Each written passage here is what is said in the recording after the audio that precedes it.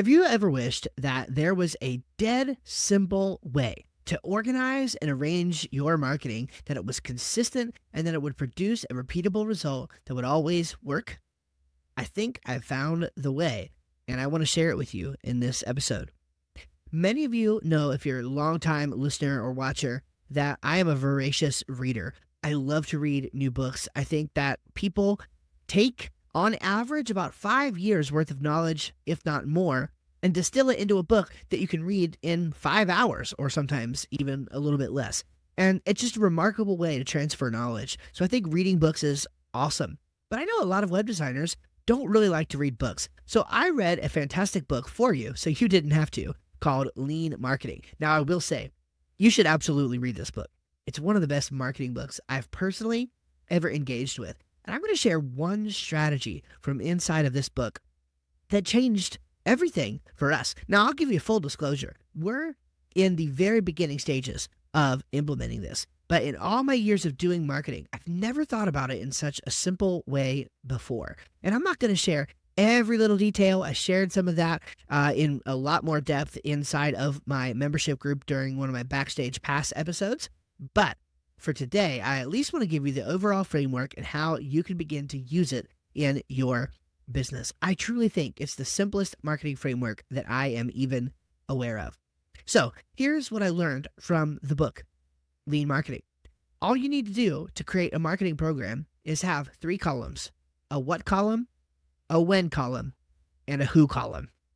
What, when, and who. Now, in the very beginning, especially if you're a solo shop, probably your name is going to go everywhere on this thing. But eventually, you can start replacing some of those jobs with other people. And over time, you can arrange this and you can say, well, this strategy isn't working. We're going to stop this. Let's add this strategy in and try it.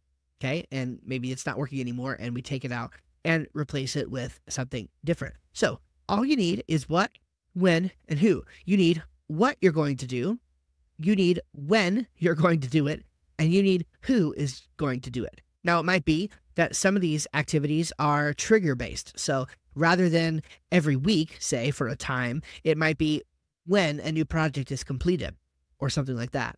It might also be that some of these things are automated. A automated email sequence goes out or something. You're still going to put who is in charge of making sure that automated email sequence went out in your who column to make sure that you are staying accountable to your marketing efforts. And again, in the beginning, the who might always be you.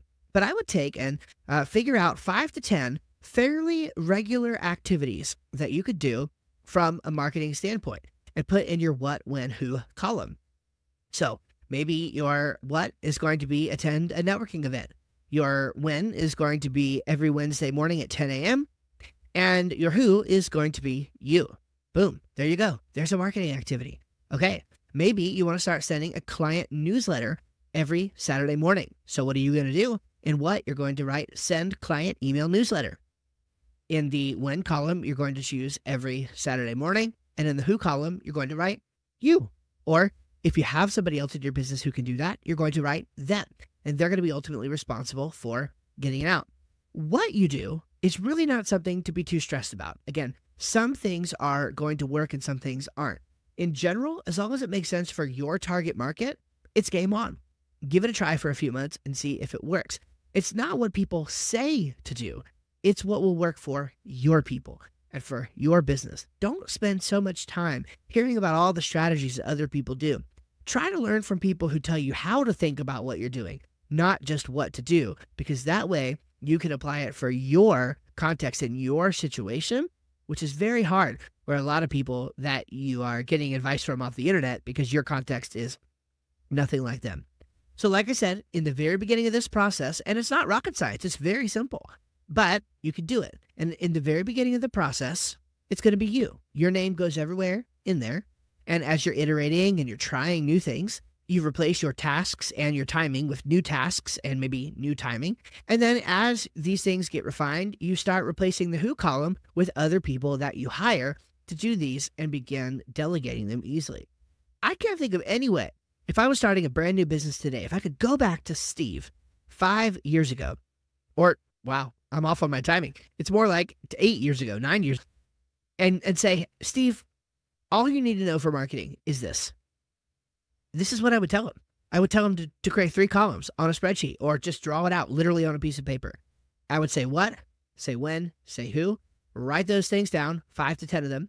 See how regularly you could do them. When one's not working, get rid of it, put another one there.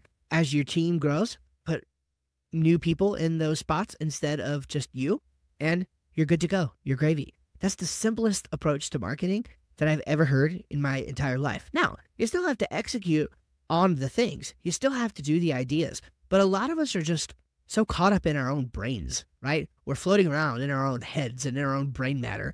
And for some reason, we're not able to translate what we're thinking about in here to a clear written strategy that we execute on a regular basis. This is the starting point. Get it dialed down on paper, then put it into your task management app or into your project management app, and then take it from there.